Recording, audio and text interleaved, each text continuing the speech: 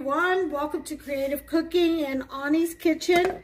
My name is Ani. Welcome to my channel. I'm glad that you all can have joined in to watch this video. If you don't mind giving me a like, subscribing, and hitting that notification bell, turn it on. That way, you know, you can be notified every time I upload a new video. And trust me, I promise you, you'll like my videos. If you don't like one, you'll like another. There's a little bit of everything, something for everyone. And as always, because this is creative cooking, I encourage everyone to make it their own. If there's an ingredient you don't like, don't put it in. Put in what you do like. Make this your own, okay? I encourage that. This is all about getting creative in the kitchen and making something new, you know, to your liking. So let's go ahead and begin. Let me show you what I have. What I'm planning on making is, we've all heard of cherry blossom coffee cake. I'm not too big on a lot of cherries. I mean, I don't mind them, but I prefer the blueberries or strawberries. So I decided, it was a toss-up between the strawberry and the blueberry. I decided on the blueberry. My husband, it's his favorite, so I'm going to go with that. Okay, so blueberry blossom coffee cake is what we're going to do. What's going to be different with mine, it is going to be like a loaf type of knotted coffee cake, but I am going to do a coffee crumb on top. Okay, that's the difference. You don't have to. You can just do an icing. I want to do a coffee crumb. I probably would do a little bit of icing on top of that too. Anyway, like I said, it's about getting creative. This is what you're going to need to make this delicious coffee cake, okay? You could use strawberries. You choose whatever you want to choose as your fruit, okay? You can. You go right ahead and do so. You're going to need 2.5 cups of flour, all-purpose. Flour is fine. I use a mix between all-purpose and bread flour, only because that's what works best in my area. I'm in Kentucky, and it works best under the weather conditions here and the temperature in my kitchen. So that's what works best for me. The yeast reacts better to it. Everything reacts better. I get a better result. So that's the formula that I have come up with that works for me. You do as you need to according to the climate in your area and where you're at and what works best for you.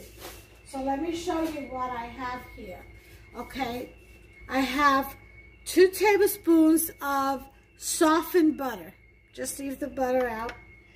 I have a tablespoon of lemon juice, only because I didn't have lemon paste. Okay, you use lemon paste. I have half a teaspoon of Vital Wheat gluten. I have a half a teaspoon of salt, and this is kosher salt, coarse salt. I have what is this? I can't remember. Oh yeah, this is 2 tablespoons of dry malt powder. If you have dry milk, Baker's dry milk powder, that's fine too. This is 2 tablespoons of powdered milk, 3 tablespoons of potato flour or mashed potatoes, whatever, you know, the flakes, that's fine too. 1 room temperature egg. Oops, there's my salt. 1 room temperature egg. And 3 tablespoons of sugar. Granulated cane sugar. Okay, what's missing here, and like I say, here's my flour. 2.5 cups. What's missing here is the yeast, which you'll need 2 teaspoons. You can use instant or active dry. I'm going to use active dry today with 3/4 cups of warm water. I'm going to get that right now. So we're going to activate, get our yeast activated, and go ahead and get the water temperature should be at least 105 to get the yeasty beasties going, and no more than 115, I would say, would be safe. So we need 2 teaspoons. So here's a teaspoon measure.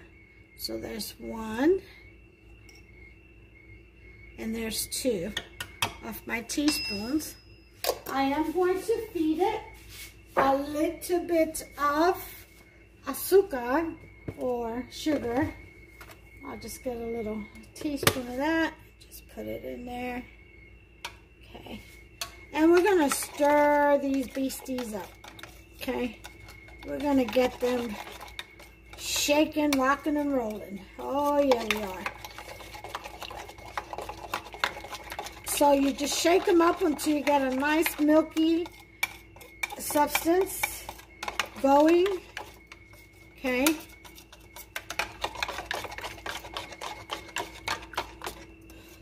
And then just push it to the side, leave it alone, and we wait. Let the yeasty beasties wake up, start munching, and give us what we need, which are the carbon dioxide, or the bubbles. Okay, so here we have our stand mixer, and we're going to start adding our ingredients.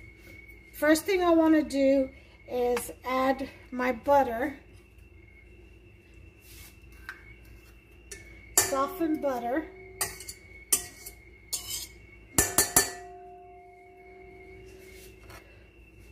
my sugar, and my egg. Okay? Alright, so we got those going. Let me get my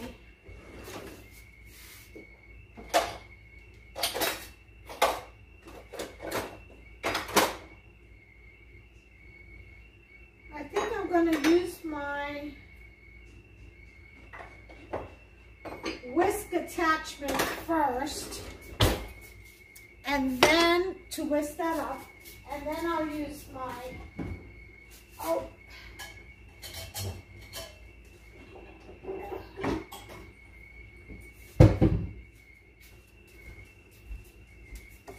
my hook, my dough hook. Okay, so we're going to go ahead and just whisk that really well. All right, before we add anything else to it.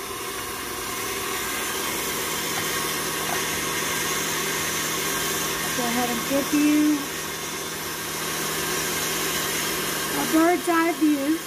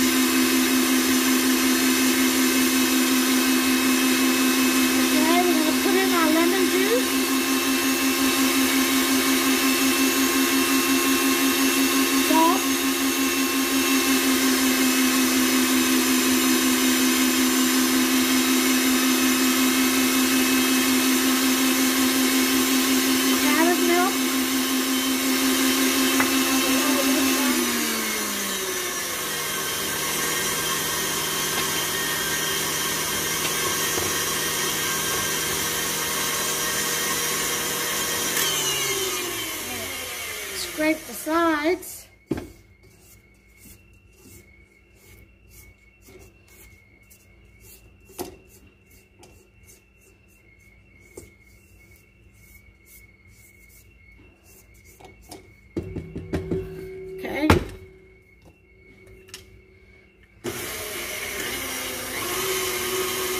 down like a number 4. Put in our flakes, our potato flakes and flour. Okay.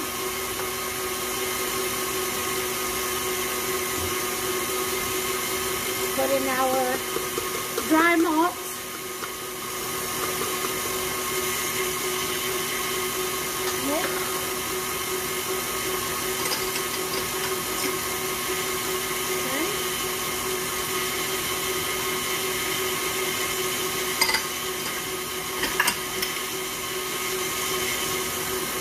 Vital wheat gluten.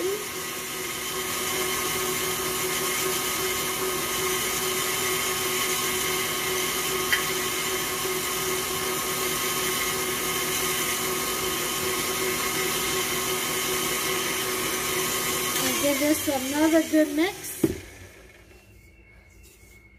And then we're going to switch. We're about getting ready to put in our flour, so we're going to switch to the dough hook. Okay.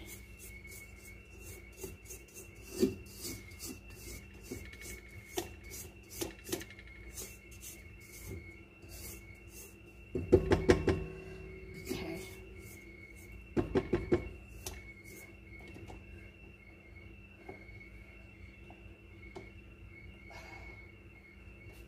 All right.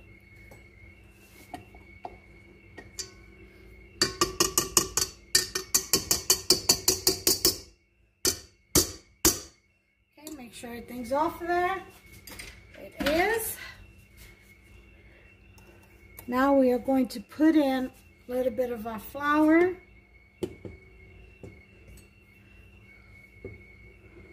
Okay.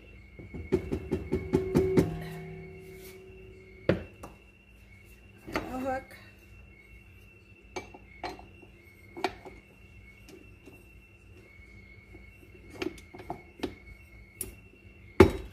Go ahead and give that a mix on a low speed.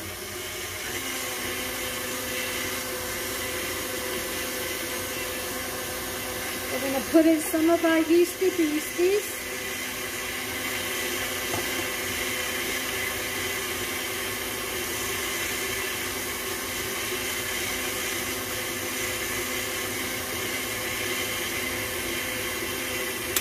Okay.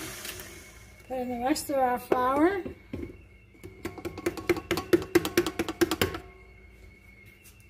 Okay. The rest of our yeasty beasties.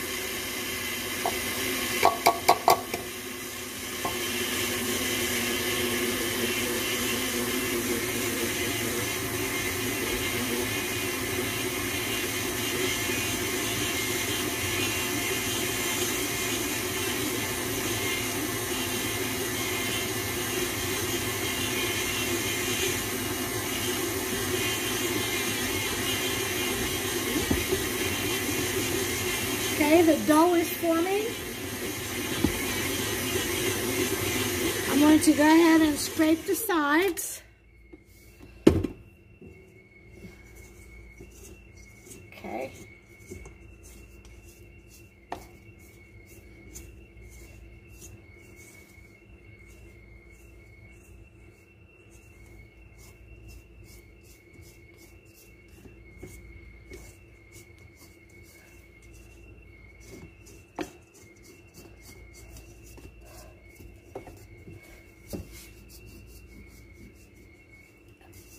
Okay, so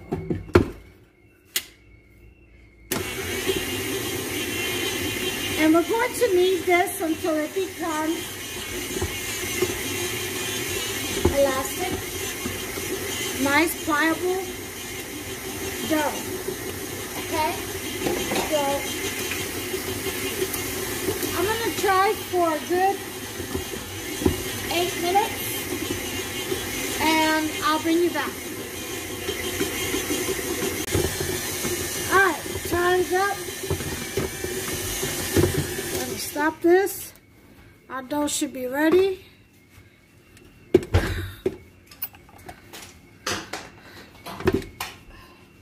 Okay, Yeah, it's pretty smooth. All right. Whoa. Don't want that to come on.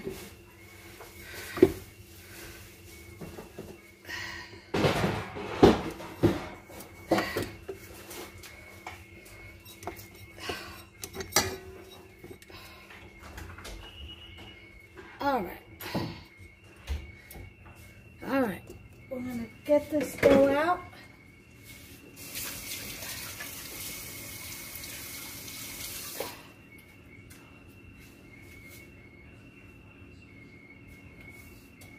All right. What I'm going to do is I'm just going to bring it all together and then just let it rise.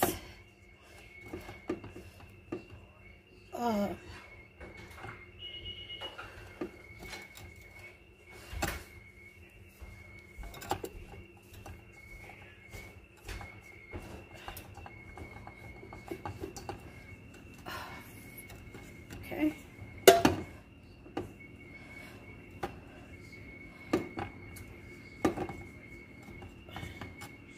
All right.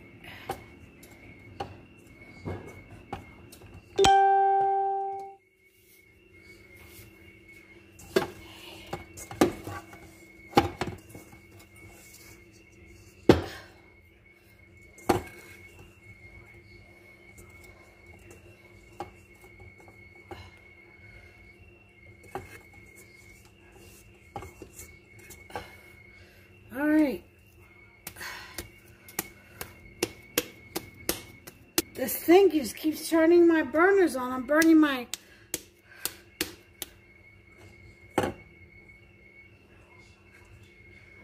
stand mixer, the bottom of it. Okay. I'll check it in just a second. Put a little bit of oil on the bottom of this, and just so this doesn't stick, and I'm going to cover it. I've got my oven preheated to 350. Okay, this is just warm. And right now what I'm doing is making my crumb topping, which is just half a cup of vanilla sugar, half a cup of brown sugar, vanilla extract. I'm putting in a little bit of lemon extract. If you have blueberry extract, that's even better. And half a stick of butter chopped up, cold butter, diced up into little pieces, and about 3 tablespoons of flour, and then just mix it up. You can do it with your hands, which is what I'm going to do, just like so, and you just break it up. Okay, till it all comes together. That's all you do. All right, till you get your crumb. And I'm going to let this rise. I'm going to try 45 minutes, and I'll bring you back. Okay, David. You are barred from my kitchen. Get out now. I'm leaving. That's my husband, you all. Over here cussing, talking about get the hell out. He knows better than that, speaking that language. Let your dog in, please. All right, y'all, it's been 45 minutes. I have a rise on my dough. I don't want it to rise too much just yet. We're going to, well, here's...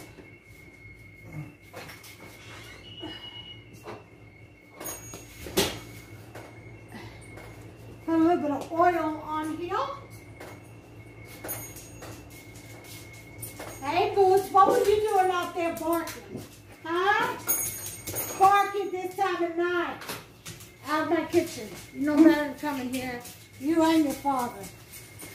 Okay. Get away from me, your body. Alright, so we're going to oil a little bit our dough mat here.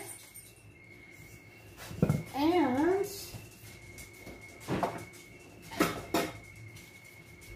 get our dough out. It's nice and soft and fluffy. Alright. Oh, and by the way, the only thing that melted a little bit was one of the little round kind of leg stands, buttons. But it's fine. Not a big thing. Lord, I was like, what's going on? The mixer kept turning the knobs on in the stove. Okay, so here's what I'm going to do. I need 12 pieces. So, here's my pan. Okay. So what I'm going to do is roll out, okay, the dough. Let's see, and then I need 6. 1, 2, 3, 4, 5. Yeah, roll out the dough to about, I guess,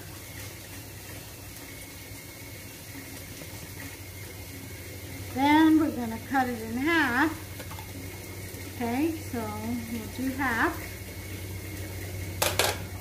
And then we're going to do 6 pieces. Okie dokie. So we're going to go in the middle. Okay. And then 3 on each. Okay.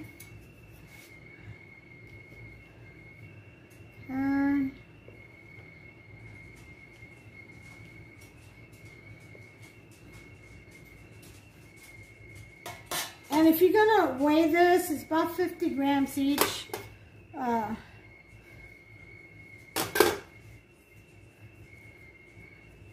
What we're gonna do is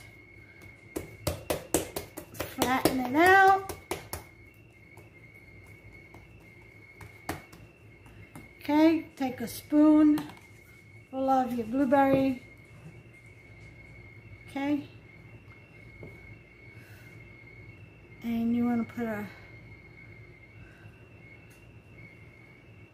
spoonful of that and then close it up.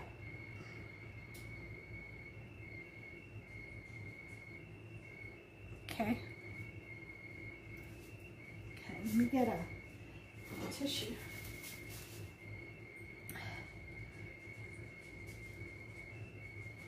Okay.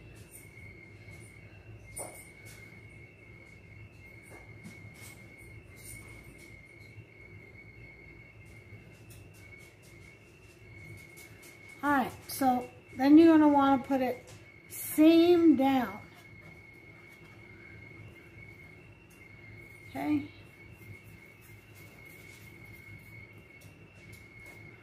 Okay.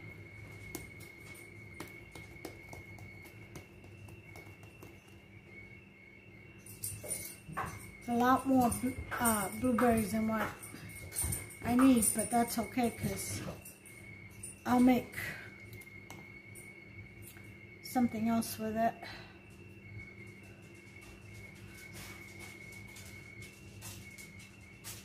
Okay.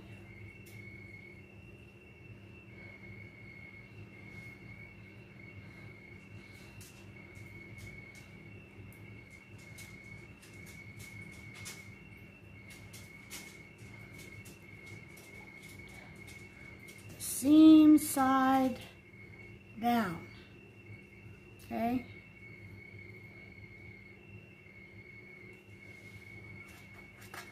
Okay. There's 2. And we just go on from there. So I'll bring you back as soon as we are all done. Okay. Okay. I have my 6 pieces of stuffed or blueberry filled dough balls in here. So what I'm going to do now is cover it, and it's in this warm spot because I have the oven on. And we're going to let it rise for about 30 minutes. And I'll bring you back. Alright, 30 minutes are up. Oh, they have risen nicely. And now for the crumb.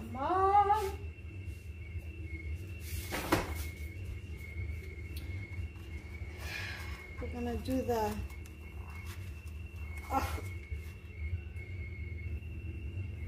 coffee crumb on there.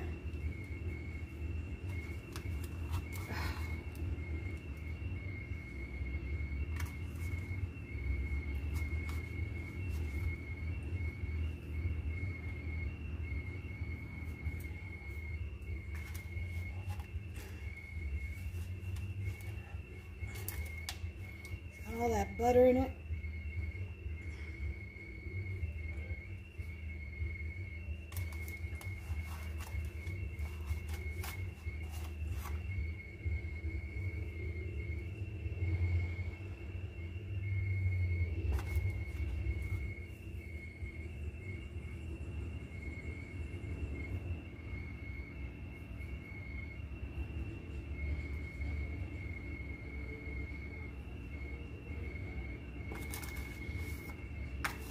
Okay.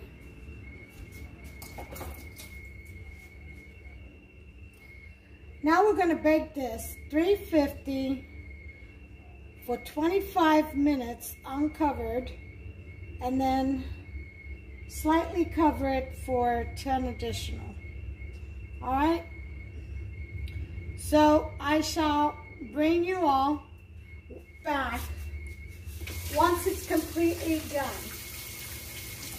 Remember, 25 minutes uncovered at 350. Then you take it out, you slightly cover it, kind of like tent it,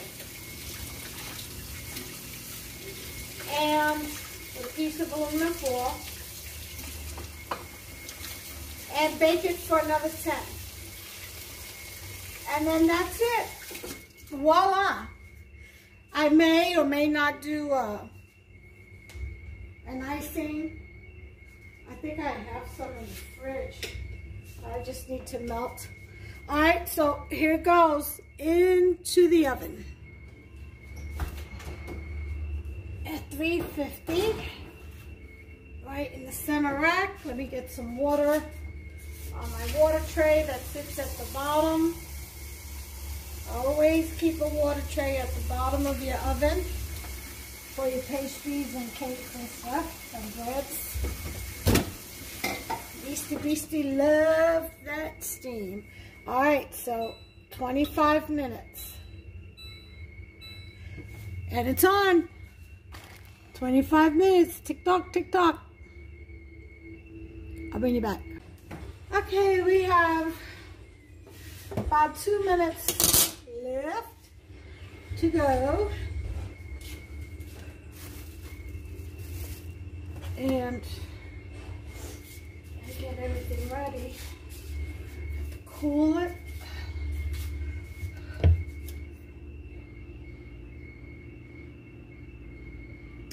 I'm very doubtful that Hufster's gonna wait until it cools down. Very doubtful. So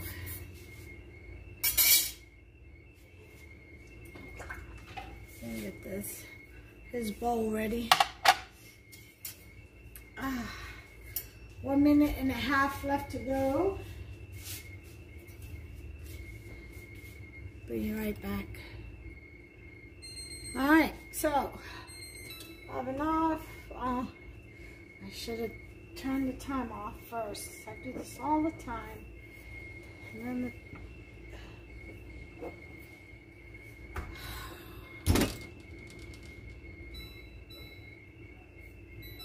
there we go. It's a trick to this oven. All right, let's take this. Oh wow, boy, that rolls up. Definitely a lot of butter on top. Look at that. Ooh, what a rise on that.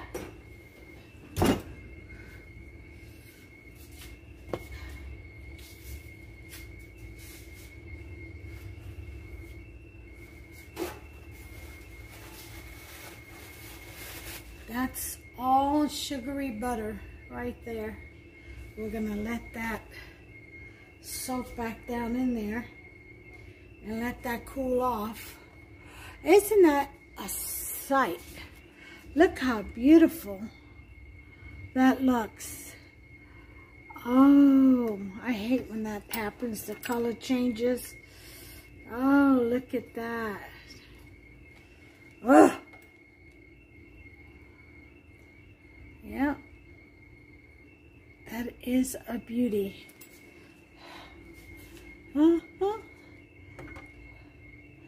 Ooh, all the nooks and crannies. Oh, it's ugly when it's away from that light. But that looks beautiful right there. You gotta give it props. So, we're gonna let that cool off just a second. Because Hubster can't wait much longer than that. And I'll be back with the finishing product. Or the plate, presentation plate. Well, here it is, folks. Here is the blueberry blossom coffee cake. Isn't that beautiful? Yep. I'm gonna feed Hubster, and just to show you, that's what the inside looks like. Isn't that beautiful? All right. Get a shot. Hold on. There it is, folks. Blueberry blossom coffee cake with sugar crumb and icing on top. Make yourself some. It is a delicious recipe. Get yourself some of that gooey goodness. Oh yeah. Gooey, gooey goodness. Look at that. Mmm. So good. Alright. Make yourself some. Give me a thumbs up, please. Like this video. Subscribe. And turn on that notification bell. That way you'll be notified every time I upload a new recipe. And until the next one, y'all, God bless. And take care of yourselves and one another. Good night.